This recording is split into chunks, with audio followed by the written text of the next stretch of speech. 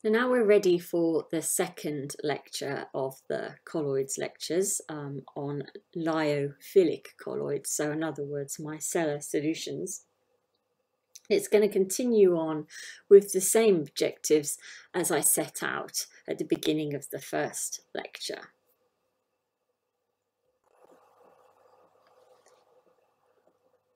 There are external factors that will also impact on the formation of micelles or change the critical micellar concentration. So other additives that could be added to the surfactant solution, so other excipients that might be in the solution that could affect the CMC, and also the temperature. And the effect of temperature will be more pronounced on non-ionic surfactants. So first of all, if you think about temperature, you know that as you increase temperature, you tend to improve the solubility of surfactant. And so by improving the solubility, that will also change the drive to form micelles. But what I want to focus on here is the effect of adding different additives to the formulation. First of all, let's look at the addition of electrolyte.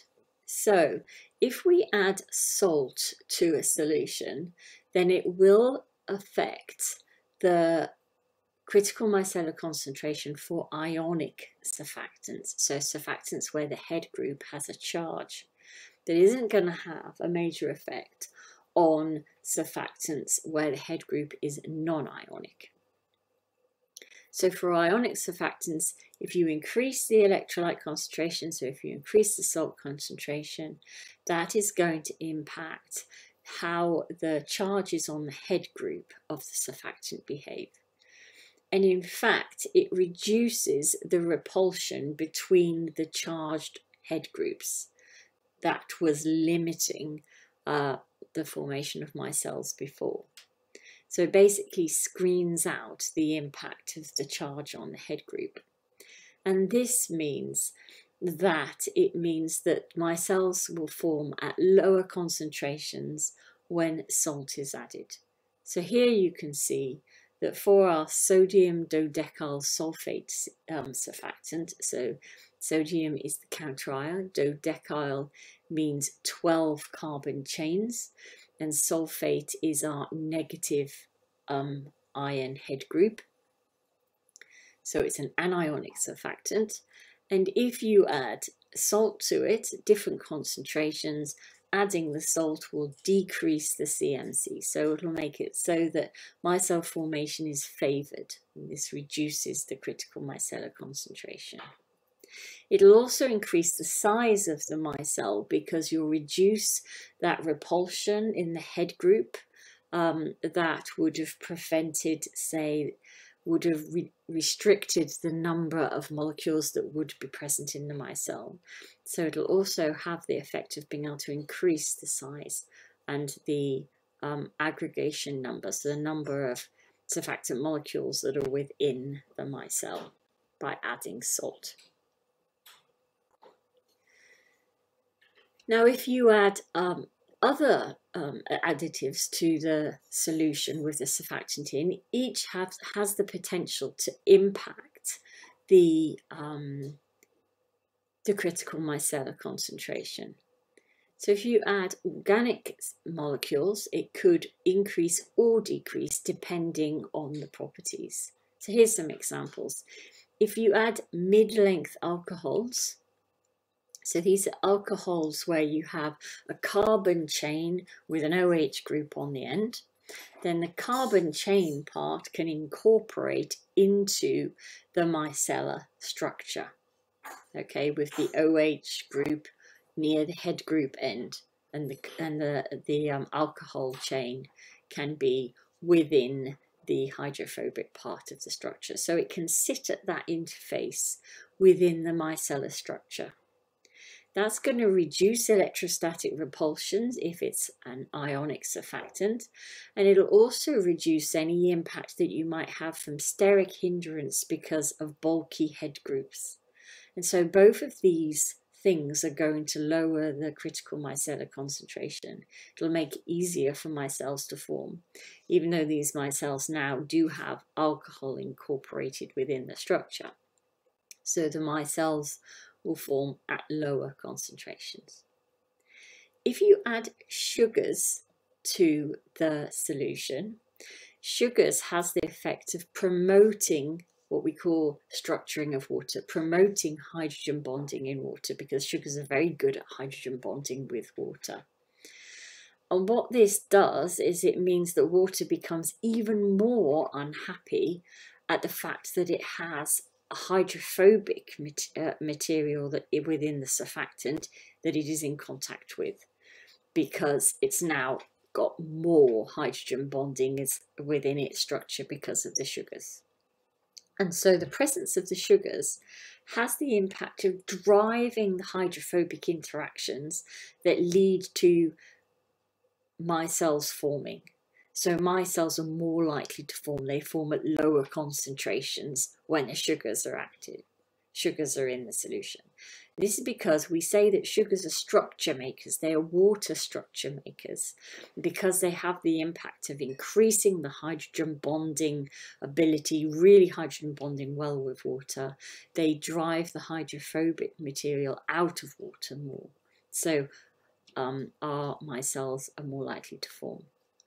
There are other things that you could add, like urea or formaldehyde, that are known as water structure breakers. So these are things that actually reduce the hydrogen bonding within water. And so that will have the opposite effect. It'll reduce the drive to form micelles and increase the critical micellar concentration.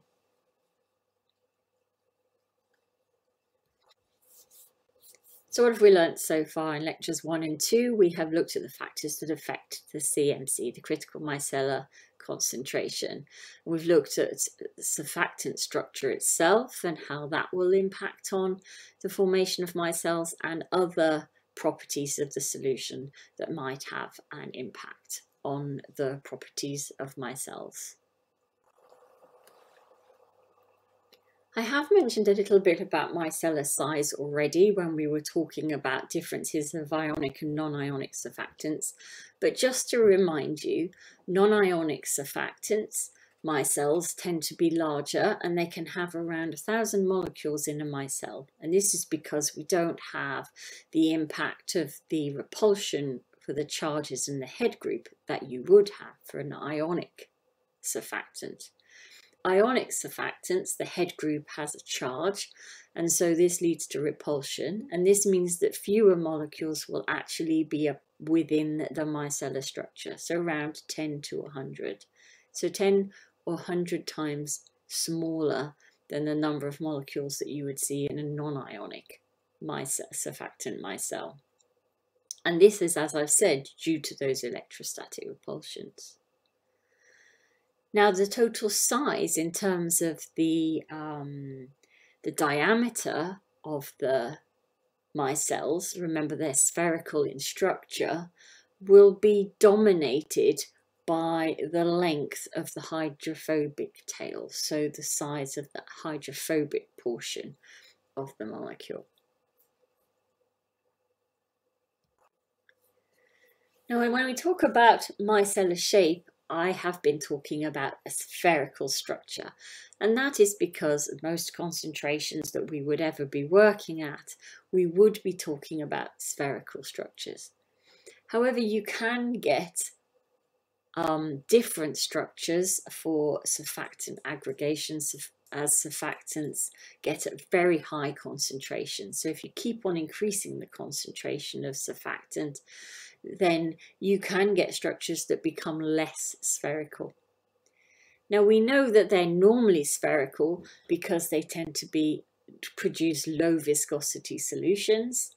And when you get to very high concentrations where they're becoming less spherical, then that's going to impact on the viscosity of the solution. So just to summarize for you, the evidence, the experimental evidence that micelles are usually spherical in structure for most concentrations that we would work at is because they're not too viscous solutions, that the critical micellar concentration depends largely on the hydrophobic part of the molecule, and that when we measure the size of micelles, they're approximately monodisperse, which means they tend to all be round about the same size, which leads you to think about the spherical structure. And of course, their ability to solubilize poorly water-soluble drugs also is due to their spherical structure.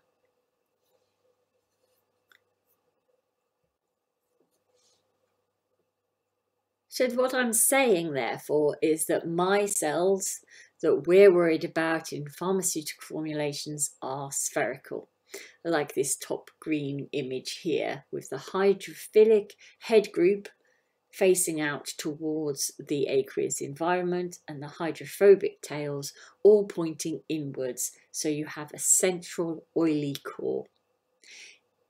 And these systems would be clear and they would be isotropic, which means that the structure would look the same from any angle that you would look at it from, because it's spherical. If you increase the concentrations of surfactants, you will get liquid crystal style structures. So you could get long rods where the hydrophobic chains and the hydrophilic head groups are looking outwards in a structure that's like cylinders, and the hydrophobic tails are going inwards. Or you could get systems lamellar structures where you get the molecules packing with the head groups and tails all lined up, like we see in this bottom picture here. So these types of structures are lyotropic liquid crystals, in that they do not look the same. It does depend on the angle that you're looking at them, what they look like in terms of their size. So if you look at the rods from the end, they'll look spherical, and if you look at the rods from the side, they'll look long and thin, like the rod structures that you can see in the picture there. So from the point of view of pharmaceutical solutions, surfactant concentrations, you should think of them as spherical, but you can make different structures as surfactants if you significantly increase the concentration.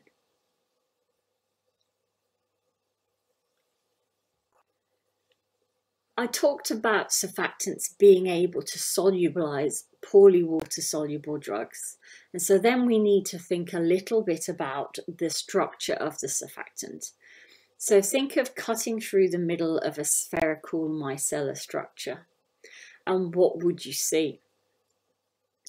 Well, I've got two pictures here. The one on the left is what you would see if you cut through a micelle where the surfactant head group is charged. And you can see here the surfactant head group is negatively charged.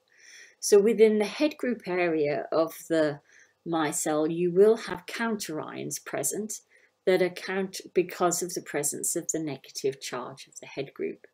And you can see in the middle you have a hydrophobic core, where the hydrophobic part of the molecules can move around, and you provide a perfect environment within that structure for a poorly water-soluble drug to exist, to improve its solubility and improve its stability. The picture on the right shows the example of where the head group might be hydrophilic. And so the head group here will be a polymer chain connected to a polymer hydrophobic chain, where one end of the molecule is hydrophilic and interacts very well with water, and the other end of the molecule is hydrophobic. It's like a hydrocarbon chain. And so the hydrocarbon chain part points inwards, and we end up with our hydrophobic core, where we know that a poorly water-soluble drug may be able to coexist within that structure. but the hydrophilic part of the non-ionic surfactant will interact very well with water, so it will extend out into water, mixing well with water. And an example of a hydrophilic part could be something, a polyoxyethylene chain. So if you've looked at my polymer lectures, you'll have seen examples of surfactants where the hydrophilic part of a surfactant polymer is a polyoxyethylene chain. And so that will mix really well with water. And so that water hydrophilic part of the molecule creates a palisade layer, which is well mixed with the water. So we have the hydrophobic part that doesn't mix with water, and the hydrophilic part of the molecule sticking outwards that do mix really well with water.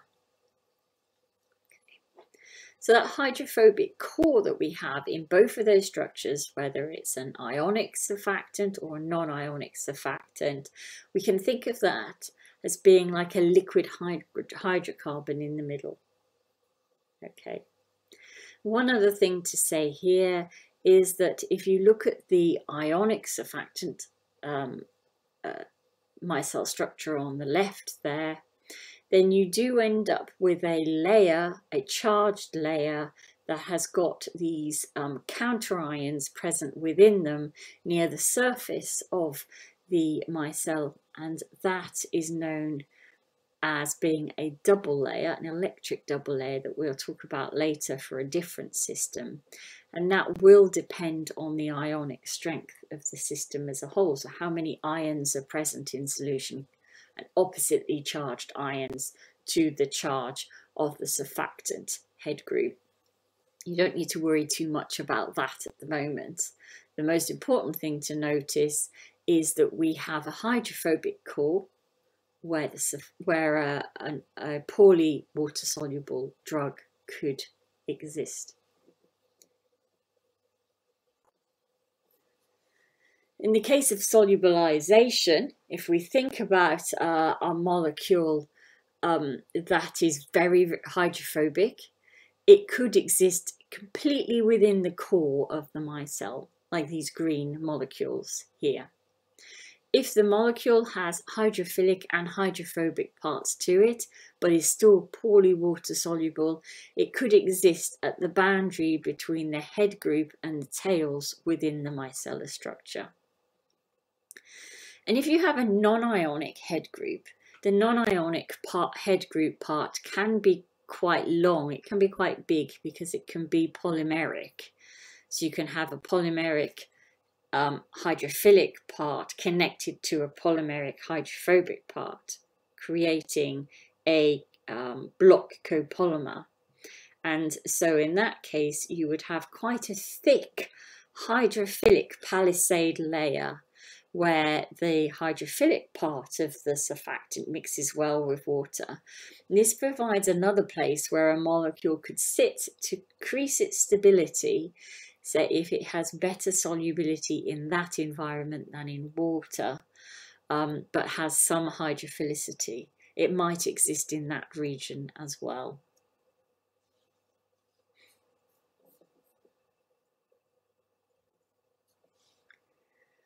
When we talk about solubilization, we will then say we need to know how much of the molecule, how much of our drug molecule is able to be dissolved because of the presence of the surfactant, because of the presence of the surfactant micelle. And that's the maximum additive concentration. So it's the maximum amount of drug that can be incorporated within the surfactant micellar structure. So this is really useful because it can improve the stability and the solubility of the drug, and so provide a way of us being able to formulate it and get it into the body. And the micellar solutions, we have to remember, can also affect the drug activity. They could protect the drug against hydrolysis, so they could help with stability of the drug. they might also impact negatively on the ability of the drug to be available for its activity within the body. Surface active drugs may also be better as a micellar solution than as a non-micellar solution. So penicillin G, for instance, has been shown to be 2.5 times more stable when it's at concentrations that allow it to be in a micellar solution than when it's in a monomeric solution. So penicillin G, being a surface active drug itself, will form micelles itself without any other additional additives to the system. So here's an example. Here we have a non-ionic surfactant. So this has got a hydrophobic tail. And the hydrophobic tail is a hydrocarbon chain where M is the length of the chain. And then it has connected to that as a copolymer, a hydrophilic part where N is the length of the hydrophilic chain there, and this is an ethylene oxide structure that you can see there. So the hydrophobic part gives this a paraffin-like central core, and it will be able to improve its solubilization with temperature and with micellar size, which you can alter by changing the size of M or N within the molecule structure. And with this type of polymer and altering the size of M and N, you can also tailor that to the needs of the molecule that you are trying to incorporate within the micellar structure. So if the drug is very hydrophobic, you might want to have the paraffin central core to be much bigger, so you might want M to be slightly larger. Or you might have a system where the palisade layer is important, and so that would alter the size of M and N to make sure that you had a suitable micellar concentration, but also suitable sizes of all the different regions within the micellar structure for your drug to exist in. So surfactants are used to improve the solubilization of drugs. There's one more example of a type of surfactant system that can be used in formulations, and this is known as liposomes. And these are lipids, so creating bilayer structures like you would see on the surface of cells, so biological membranes. But these are, and they're known as vesicle structures, but they're called liposomes when they're made of naturally occurring lipids. And so you have within these structures, you can turn them into these spherical structures where you have a central core that's hydrophilic, that has aqueous solution in it. And then you have a hydrophobic region, and then you have the outside of the liposome. And in this picture here, one of these liposome structures has been cut in half. So you could see the middle and the where the hydrophobic chains are sitting around the edge, and then the hydrophilic edge of the structure. So these have been these are very useful as drug carriers with multiple regions within the structure where the drug can safely sit.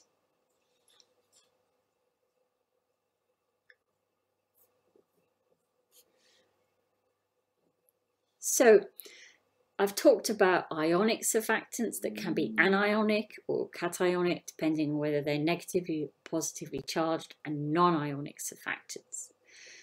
Anionic surfactants, an example is the sodium lauryl systems that I've shown you before, where you have sulfate head group and different lengths of the hydrocarbon chain, and they're used largely for cleaning and for medicated shampoos.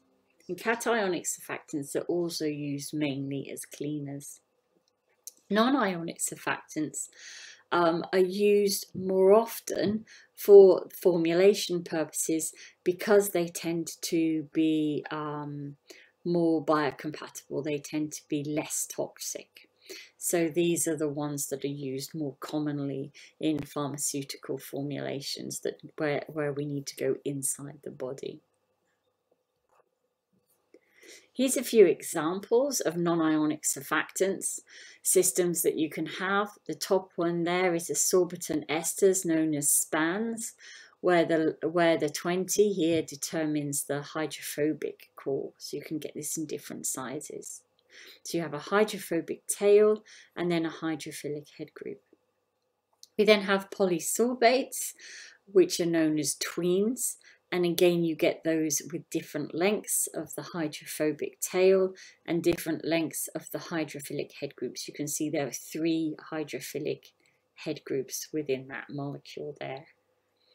And they are these polyethylene oxide chains, so carbon-carbon oxygen, carbon-carbon oxygen chains. And then we have poloxamers or pluronics.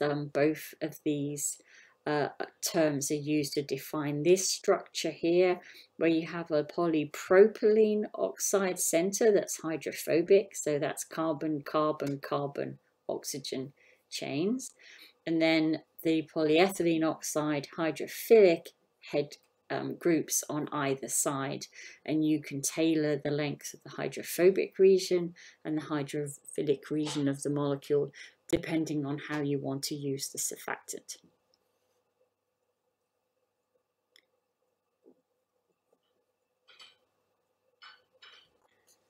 So finally, one more concept that I would like to explain to you, and that's the hydrophilic lipophilic balance. So that's how much the molecule would prefer to be in a hydrophilic environment, an aqueous environment, or a lipid environment. And that will be determined by the relative size of the hydrophobic part of the surfactant compared to the hydrophilic part of the surfactant.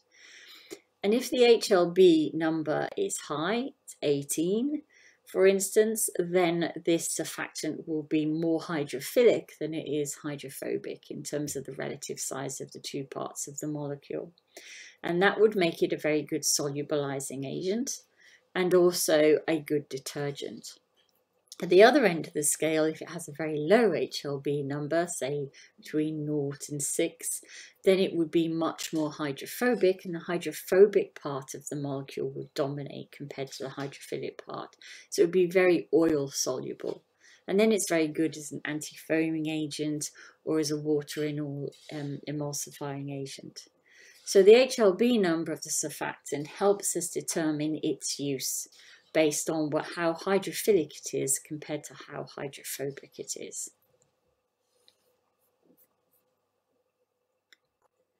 So at the end of this lecture, now you should be able to explain how different structural and solution properties of surfactant solution affect the critical micellar concentration and the physical properties of a surfactant solution and how these change as you get to the critical micellar concentration, and be able to discuss factors that change the shape of the molecule or the critical micellar concentration of the molecule.